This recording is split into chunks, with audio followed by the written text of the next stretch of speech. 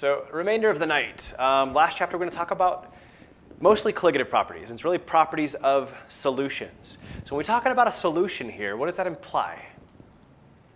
What two components are always part of any solution? Solute and solvent. So we're not talking about pure liquids anymore. We're talking about the property of a solution, a solvent that has solutes in it. So when I talk about colligative properties, a colligative property is a property that changes as you add solute. The more solute you add, the more that property changes. So, and these are the standard four we typically talk about: freezing point depression, boiling point elevation, vapor pressure depression, and osmotic pressure. So if you look, what's the freezing point of water? 0 degrees Celsius. So, but as you actually start pouring something into the water, it doesn't really matter what you pour in as long as it's not more water, but you can pour salt in the water. You can pour sugar in the water. You can pour just about anything in the water as long as it's not water. And the freezing point of the solution that results is no longer 0 degrees Celsius. The freezing point actually gets depressed. It goes down. Kind of why they call depressed being down in the dumps. Depression in a literal sense means down, so decreasing.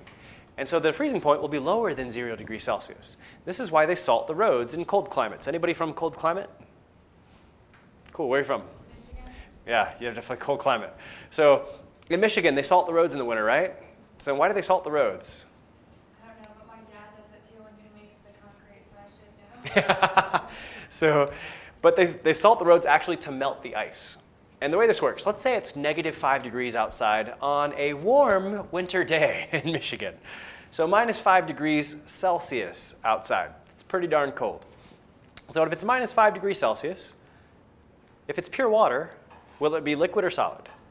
It'll be solid, and it'll be ice, and ice is very slippery and more dangerous for road conditions than, say, water is, right? Liquid water. And so, however, when they salt the roads, the freezing point of water is no longer 0 anymore. And let's say they add enough salt to get it to go down to -10 degrees Celsius for the freezing point. Okay, if the freezing point is now -10, well, outside on this warm Michigan day, the temperature was -5. Now, what phase does the water exist in? It's now in the liquid phase. It melted the ice in this case, and it melted the ice by lowering the freezing point. So, and now the roads are not so hazardous and yada yada, but your car rusts a whole lot faster and all sorts of other issues, but at least you're not like driving like a crazy person. So, freezing point depression. And again, it doesn't really matter what you dissolve in the solvent. The idea here is that dissolving anything in the solvent will disrupt the intermolecular forces that the solvent is used to having in such a way, so in the case of freezing point, let's say, that when you freeze it, you usually get this nice crystal structure. It's nice and ordered. Every molecule looks exactly the same. So if you have square molecules, great. Square, square, square, square, square, square, square, square. Squares all stack on each other really nicely. But all of a sudden, let's say you dissolve a solute in there. And I don't care what the solute is, as long as it's not one of these molecules, i.e. in this case, as long as it's not a square, it doesn't fit. And so here's the deal. If the molecules fit very nicely into a crystal, then you don't have to cool them down as far to get them to crystallize. And so you have a higher freezing point. But all of a sudden now, I have this irregular shape, this solute molecule. And now I got to slow the molecules down even more, cool them down even further to get them to crystallize. And so the freezing point, which is the same as the melting point, is now lower as a result. So, and it doesn't really matter what this is, as long as it's not a square. And so it doesn't really matter what the solute is. It's just anything other than the solvent that'll be irregularly shaped. Cool. And so that's why freezing points go down. Now, boiling point elevation, this is a little bit tricky, because with boiling points, it's not about crystal structures at all, right? We're boiling, it's liquid versus gas, not solid involved at all, so it's not about crystals.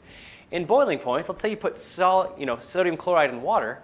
So it turns out when you put a typical solute like NaCl in there, you actually get some ion dipole forces in there that actually overall result in a general increase in the intermolecular forces inside that solution now as compared to pure water.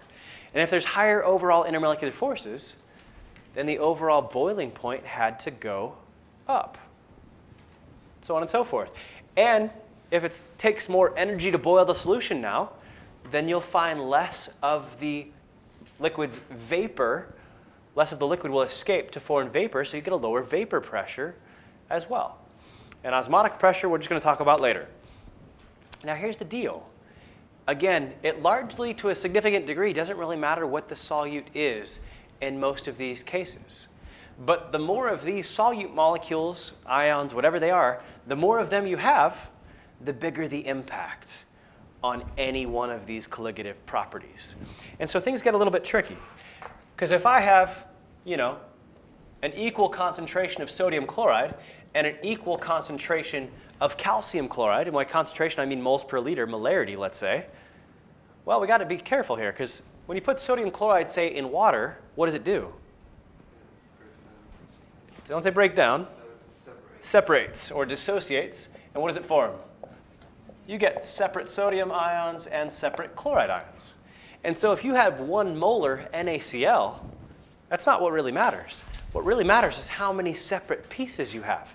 In 1 molar NaCl, there's 1 molar sodium ions and 1 molar chloride ions for a grand total of 2 molar of anything that doesn't look like water in this case. But calcium chloride also dissociates. What does it dissociate into?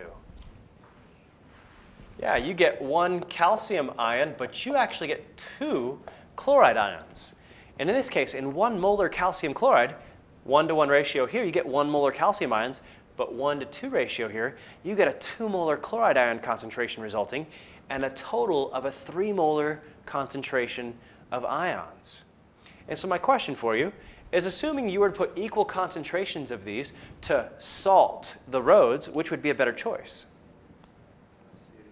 CaCl2. It has a bigger impact because it breaks up into more pieces, more ions in this case. And in fact, CaCl2 is generally the salt they use to salt the roads, not NaCl. So if you look, we define what's called a Hoff factor. And the Hoff factor has the symbol lowercase I. Lowercase I. I think my blue marker's giving up the ghost here. But lowercase I, it is the number of pieces a particular compound breaks up into. Like NaCl, how many pieces did this formula unit break up into? 2. Its Hoff factor would be 2. What would be the Hoff factor for calcium chloride? 3. That's not a T. Cool, and this can get a little bit tricky. The moment I put something like, say,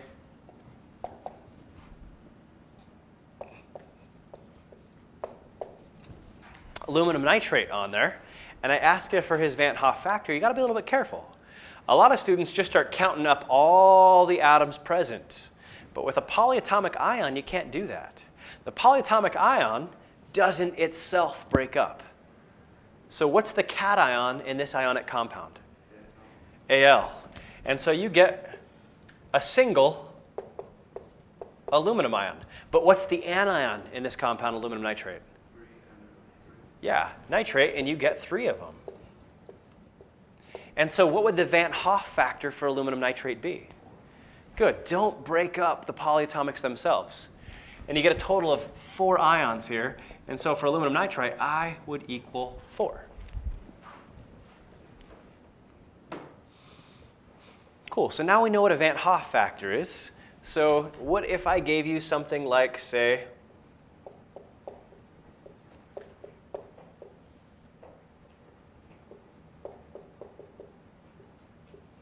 this. This is methanol. This is glucose.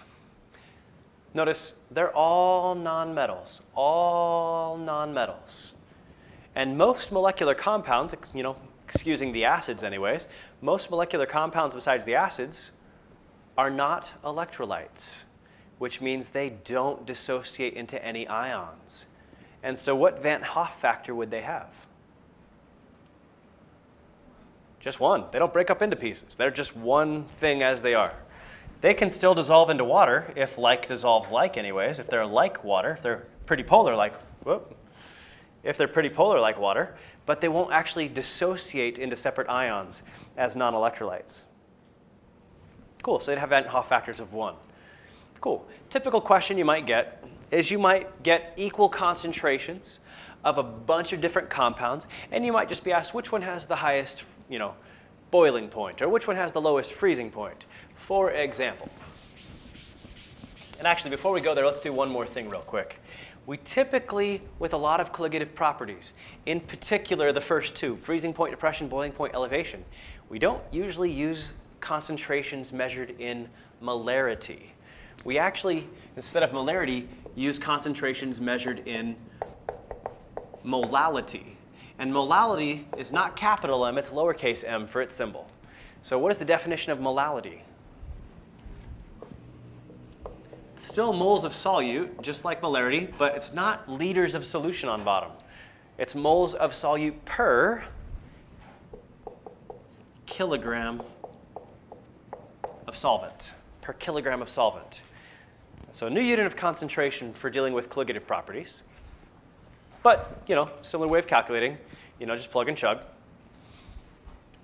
And so in this case, let's say I told you that we had 1 molal NaCl. So we had 0.6 molal calcium chloride, had 0.7 molal aluminum nitrate, and 1.5 molal glucose.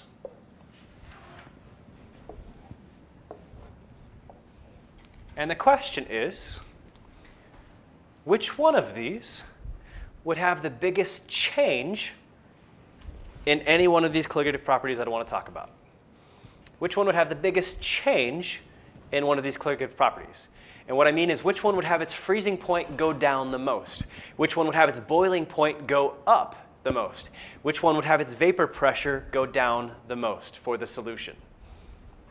Okay, and again, implied here is that these are all dissolved in water. Okay.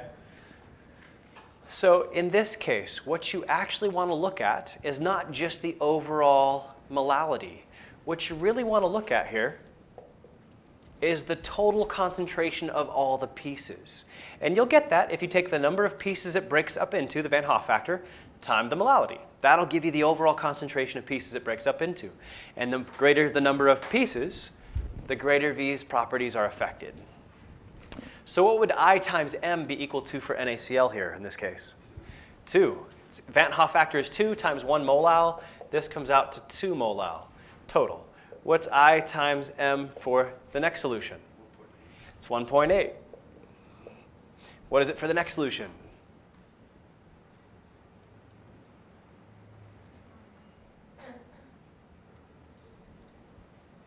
Anybody? 2.8. A Van Hoff factor of aluminum nitrate was 4. 4 times 0.7 is 2.8. So, and the last one?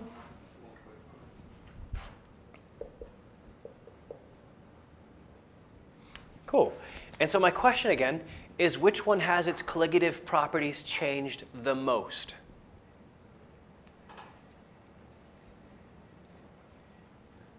The one with the greatest overall concentration of pieces.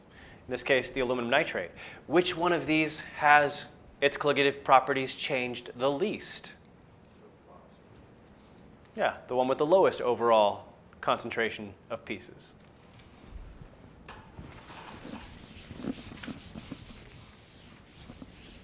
So let's look at what this means again. So my next question for you, I'm asking a couple of different ways. So freezing points. When you start adding solute, the freezing point begins to go down. And what's the freezing point of pure water again? 0 degrees Celsius. My question is, which of these solutions that are all in water would have a freezing point closest to 0 degrees Celsius? One way I could ask this question. Which one closest to 0? Yeah, the last one. It's the one that changes the least, right? Okay, which one's furthest from 0? Yeah, this guy with the greatest overall IM. Now look at how this question can change a little bit. If I asked you which one has the largest freezing point depression, and when I say largest freezing point depression, which means the largest decrease in the freezing point. So which one is that again? Yeah, The aluminum nitrate again, the largest decrease in its freezing point, the largest freezing point depression. Now listen to a slightly different question here. Which one of these solutions has the, not largest freezing point depression this time, but which one of these solutions has the highest freezing point period? Well, notice these all, pure water has a freezing point of 0 degrees Celsius. And again, the freezing points when you add solute all go down from there, from 0. But the question wasn't which one went down the most like it was a second ago. Which one had the largest freezing point depression? That's not the question. The question is which one has the overall highest freezing point period? Well, that would be this guy, right? His freezing point's higher than his or his or his. And he's the one that actually went down the least. It's a tricky question. And so in this case, which of these has the overall highest freezing point? The last one here.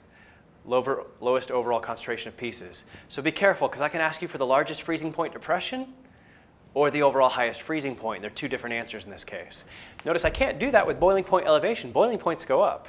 The one that's gone up the most is also overall the highest, and it works the same way. It's only tricky about freezing point versus freezing point depression. Yeah.